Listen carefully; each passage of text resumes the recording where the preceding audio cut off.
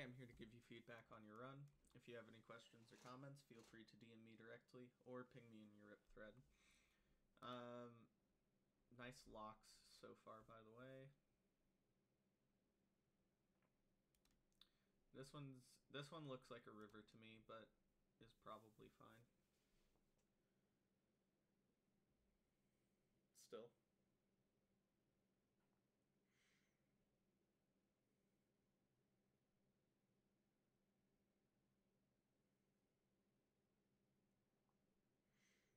Good eye. Obviously, you just kind of saw that one sticking out there, but... Aw, man. The flint. What could have been if you had a TNT. But since you don't, shears are totally fine still.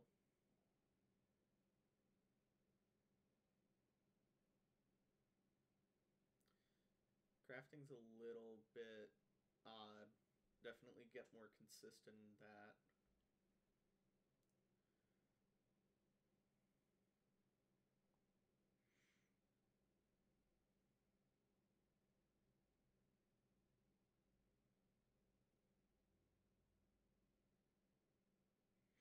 Also, while this, I didn't even realize it until right now. So, like, while this entire thing's going on, your RD and ED still aren't turned up. To where, like, you don't know, like, really what's out there at the moment. Or, sorry, your ED at least isn't turned up. So that way, like, you could be spending, like, this time here, like, looking much better for ravines and stuff instead of just, like, spending, like, a bit of time here just, like, scanning.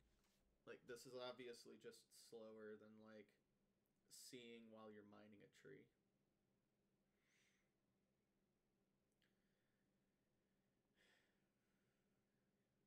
Like, this ravine could have easily been spotted while you're mining trees. Do we do double grab? Nope. Double grab is really nice for leaves. Obviously, also technically more challenging. Up to you on whether you want to learn it. I'd recommend it, though.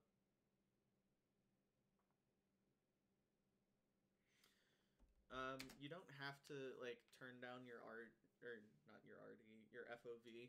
You can just use your thin macro for the exact same effect.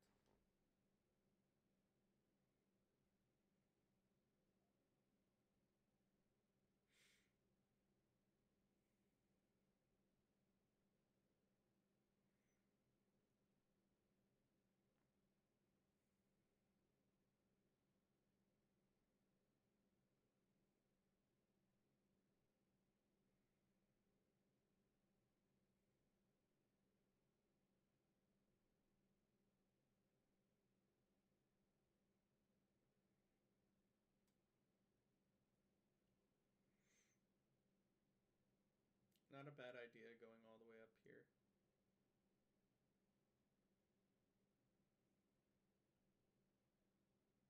Yeah, especially with leaves, this is probably just the correct play.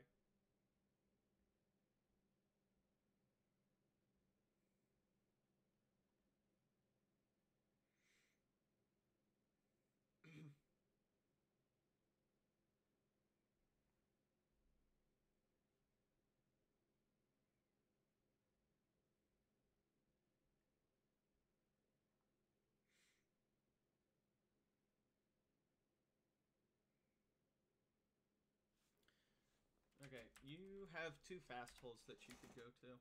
So, be intentional with how you're throwing this gold. Like, there's a couple of things here. So one is, like, if you do this correct, you just, like, continue on mining stuff, right? Ooh, unless, didn't initially see this. Did you hit a guy? No, you didn't. Okay, like, throwing gold into that corner is really good.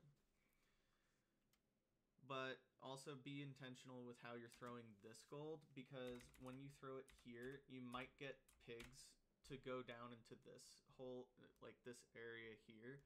and that takes away your opportunity to do the 2 fast holes, which is like time, like several seconds slower than like in taking away these fast holes, it's several seconds slower than doing the fast holes.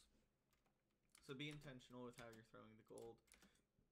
It didn't end up mattering still, to where you could still do either one of these fast holes. Like this is the one that most people do, and then this is a really good one that's usually available. But then this is just like objectively slower. Safer for sure, but objectively slower.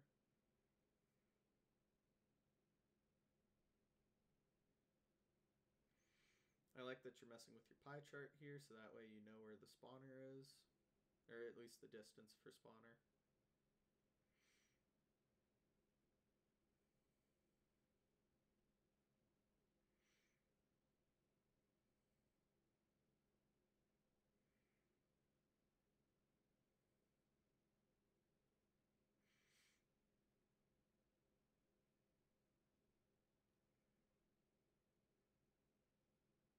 Take some time and organize your inventory. Yeah, there's just a ton of shit that you can throw out. Like, don't even worry about crafting anything. Just worry about throwing stuff out. Like, your inventory's clogged, and it's just gross. Oh, leave out the back. Let's see it.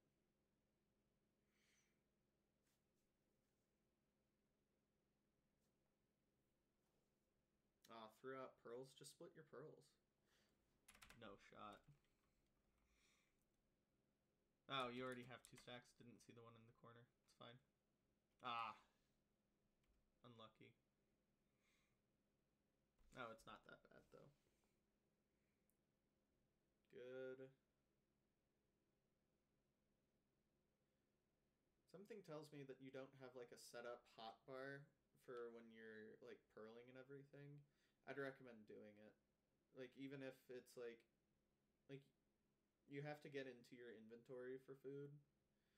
And oh man.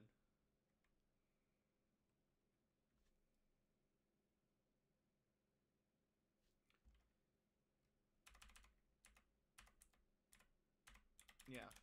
Like, you have to get into your inventory for food, and that's just not super ideal. Not to mention, like, you don't have obby on the bar. Like, you don't need it at the moment, but still. The overlap in the bastion for getting, like, a better weapon as well, like, also just wasn't done.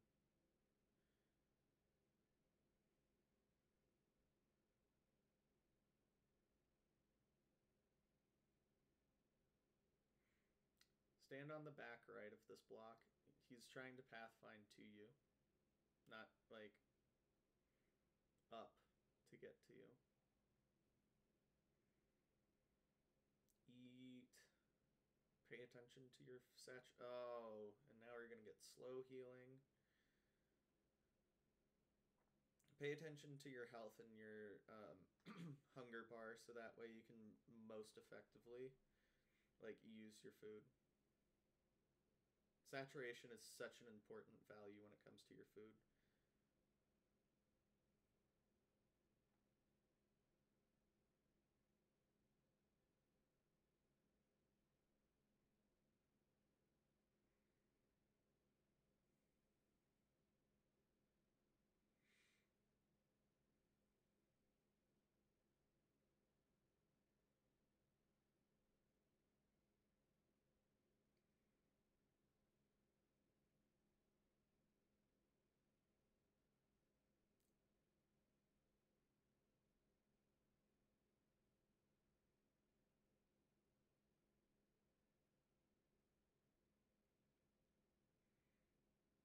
I have no idea the distance, but I'm assuming that you did everything right. It looked good.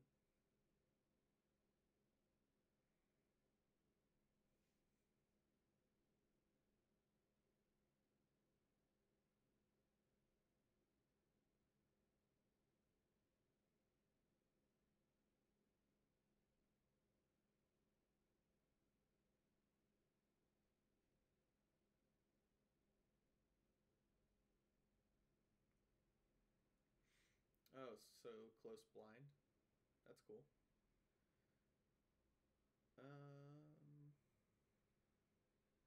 Yeah, just not a lot to say here. You could, like, you have several COD, don't you? Am I crazy? Am I hallucinating COD? No, you can just, like, pearl here. Like, 3 COD is more than enough for a close end game. Like, as soon as you land here, it's like, you have 3C, you know that you're, like, slightly far. Just, like, toss a pearl to get up, like, over here. You save, like, 7 seconds or some shit. And then, like, even if you pearl there, like if you're planning on death resetting, the pearl there is just, like, better so that way you can, like, more effectively death reset. When was Hover Hitbox made again? A month ago? Maybe. When did you make this?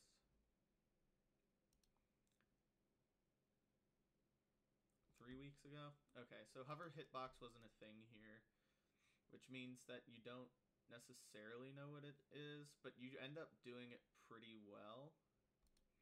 If you don't know it, here's a bit of advice. When you do Hover Hitbox, it's better to just always highlight blocks just for the consistent readings. And, like, the best way to do that outside of the portal is just, like, indoors. So that way you can get, like, even more accurate readings. Oh, hold on. Did you not do Hover Hitbox? Am I crazy?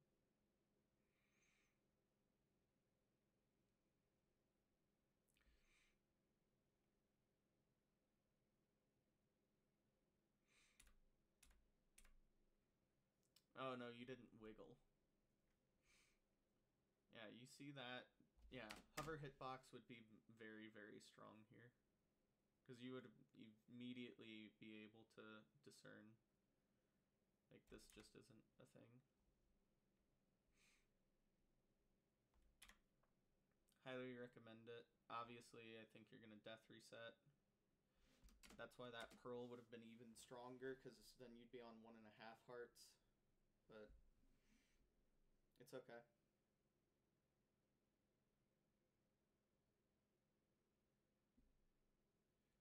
Do this while pearls are in the air in the end. Practice that and you'll see, like, better times as well. Uh-oh, nervousness. Nervous shaking or high sensitivity, but either way, not great. Like, kind of messed up the pearl, or kind of messed up the, yeah, the pearl there. Oh dear. Okay. Andrew has a wonderful video on endgames, and one of the things that he's highlighted in it that I 100% agree with is that endgames are meant for you to, like, do nerve control. So, like, all the way back here. Like, I don't, like, obviously close blind, right? As soon as you see it's a close blind, you need to start, like, coping. It's, like, not the meme coping, but, like, actually practicing a coping skill with the, like, sudden spike of adrenaline and noradrenaline and everything that, cortisol, all of that kind of stuff that your body's experiencing. And the best way that I recommend doing that during runs is breathing. Personally, I use the physiological sigh. You can Google it. Andrew Huberman has a pretty good video on how to do it. But, like, right here, like, you're not super nervous. But, like, as soon as you get to this 0, like, the lack of, like, nerve management is, like, messing with you. And, like, you could easily lose this 0. Like, right here, I think. Because you don't have blocks. Like, you could just fall there, pearl clutch, and then, like, lose to perch, right? So, like, that's huge feedback, actually. Hopefully, over the next couple of days I'm able to release this mental doc that I've been working on for a while. If not, that's okay. If so, definitely give it a read. Yeah, like, I'm sure that you hit this shit 10 times out of 10 in practice, especially, like, the crossy stuff. Yeah, and, like, you still hit it because it's, like, a pretty easy 0. But it's, like, it's definitely a sloppy 0.